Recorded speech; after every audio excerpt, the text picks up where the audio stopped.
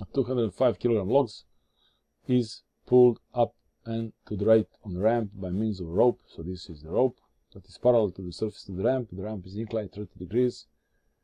With respect to the horizontal, the coefficient of kinetic friction between the log and the ramp is 0.9, that is a lot. And the log has an acceleration up. So there is excess force in this direction. And to the right, a magnitude of 0.8 meters per second. Find the tension in the rope.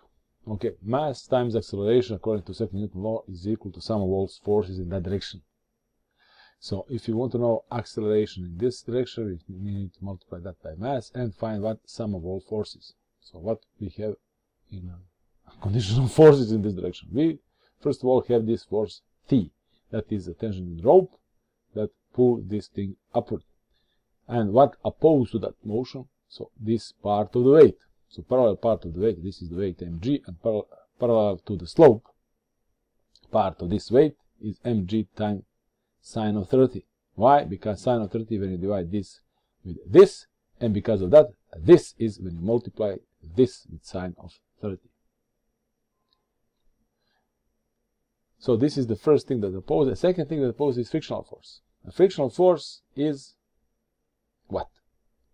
Normal force times coefficient of friction. A normal force is exactly the same as the normal component of the weight, and this is the normal component. If this is the parallel, this is the normal component. And from here you could do it yourself, or for complete written answer you could follow the link in the description. If you want more of this, please subscribe and tell your friends. Final result should be 2737 newtons. Thank you. Bye.